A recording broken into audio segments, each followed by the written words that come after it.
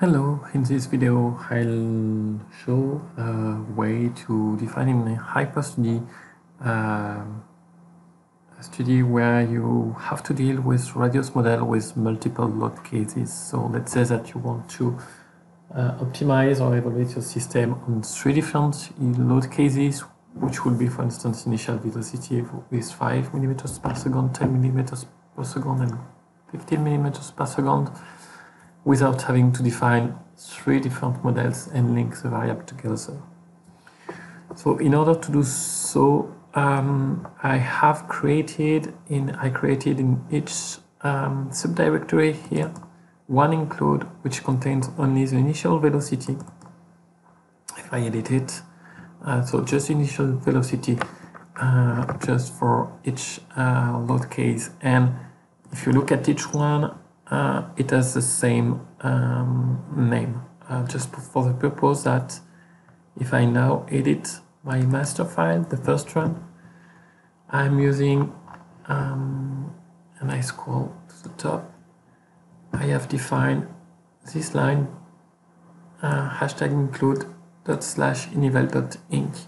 So in the current state, the Radioss model won't work because inival.inc is not in the same directory.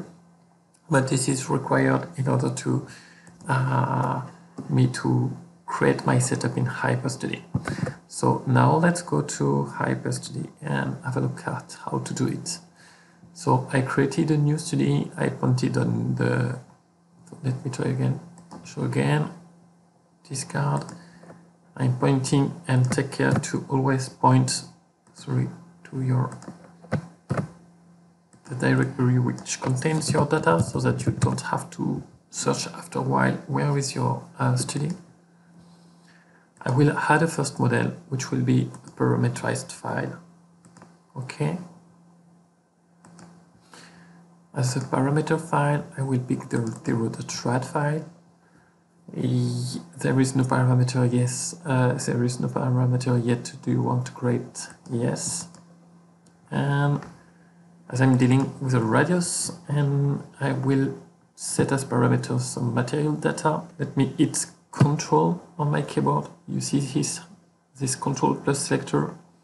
Let me switch to 20 digits because floating values on Radioss are defined on 20 digits. And let me pick, for instance, Control left click the yield stress.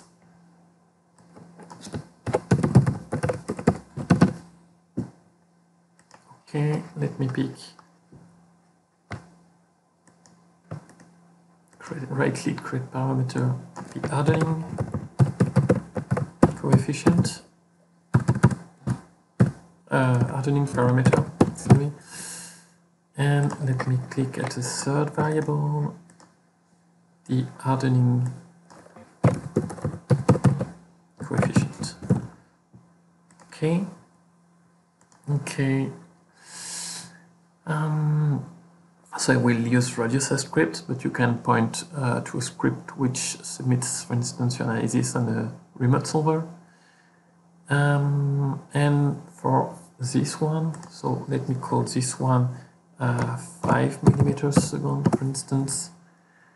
And for this one to be able to run, I need to go to model resource and add 2 extra items. So I need to add an input file, which will be the one.rad file, which will be necessary to compute because it is a file which contains the simulation information. And I have also to add as input file my inival.inc, and I will also copy it. So now you see in my M1 directory, inival.inc, it has the same locations as the first one.rad. So this will work. So let's import my variables.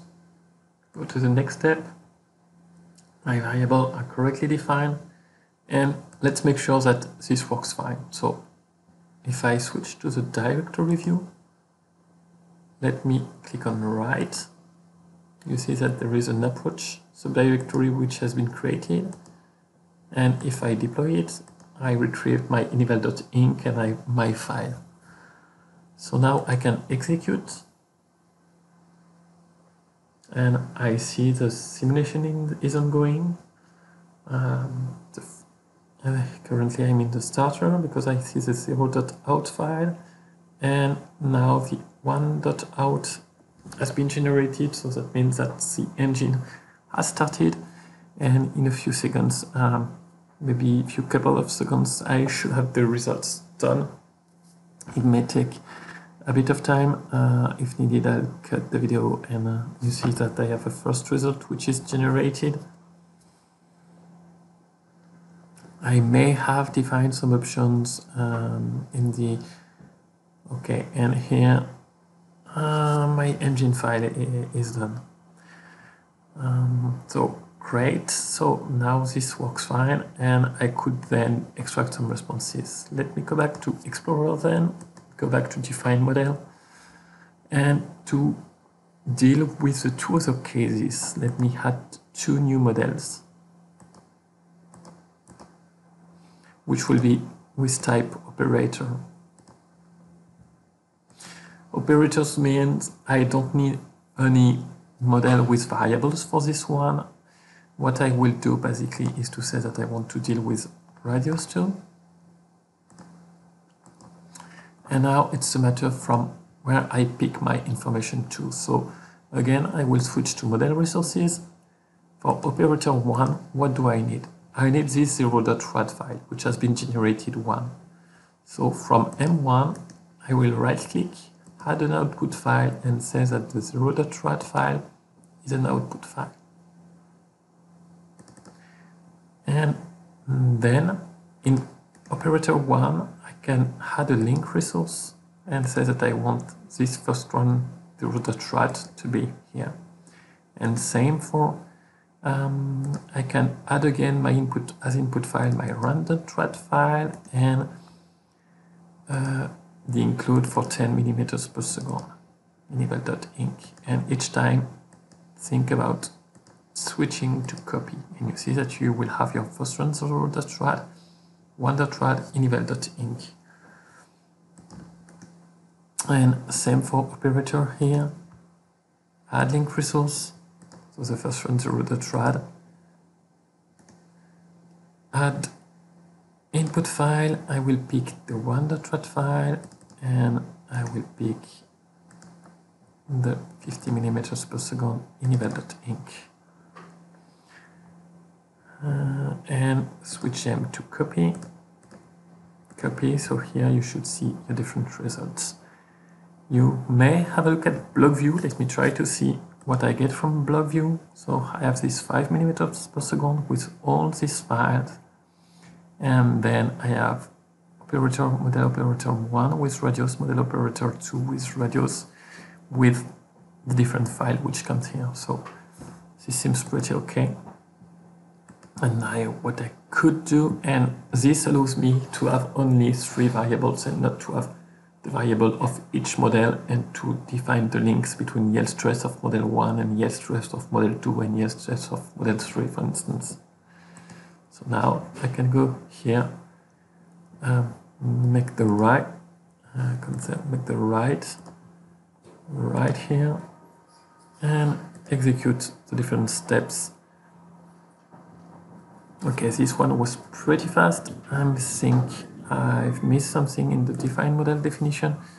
Okay, here I have to step the file. So first run. Let's go with the 0.rad. And I can define some arguments, -NT4 for instance. I can do it also here, -NT4. And here I can copy and paste information. So let me go back to test model, try again the execute, and here it should be better now.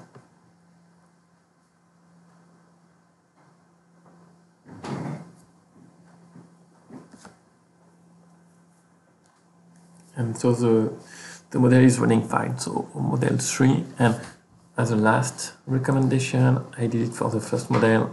Just here, think about changing the labels of your model so that you remember which model you're looking at, and that's done.